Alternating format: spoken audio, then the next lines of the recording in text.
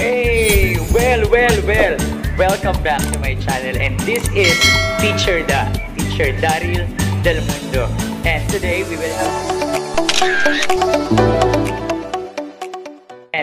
will have our new topic, which is all about the levels of organization. The levels of organization is a hierarchy that started from the smallest matter to the biggest one. So it is like a stage that started from the small unit to the biggest unit, and all started with number one, atoms. Atoms are indivisible particles, and we know that this world is made up of different kinds of matter. Matter can be solid, liquid, gas, plasma, so on and so forth, and those are made up of atoms. And number two, atoms, when grouped together, is what we call molecules. Molecules are the group of atoms which is considered as the smallest unit of most chemical compounds. So molecules, there is what we call macromolecules, and those macromolecules are, we have carbohydrates, proteins, fats, and nucleic acids. Those are the macromolecules that can be found in a living organism. And we have the third one, we have the organelles. When molecules are grouped together in a living organisms, organelles are composed. So those organelles, when they are grouped together, number four, we can find a cell. A cell is the basic structural and functional unit of life. So there are a lot and different kinds of cells in the body. We have cells on the skin, we have cells in our bones, we have cells in our muscles, and different body parts. And when cells are grouped together, number five, we have what we call tissues. These tissues are a group of cells, and this group of cells has its own function. For example, we have nervous tissue that can be found in the brain. Okay?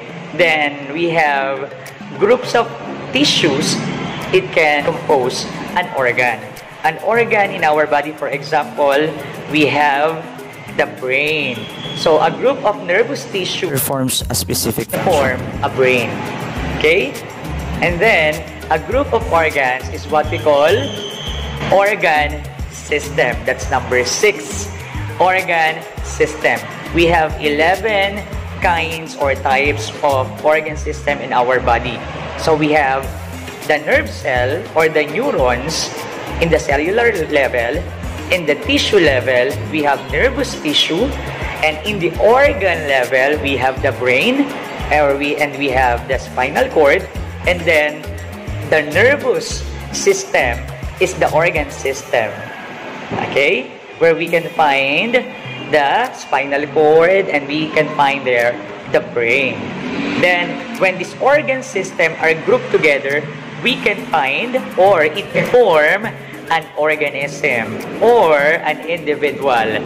This is now a living thing. It can be an animal and it can be a plant. So in our example, we have an animal or human like you and like me.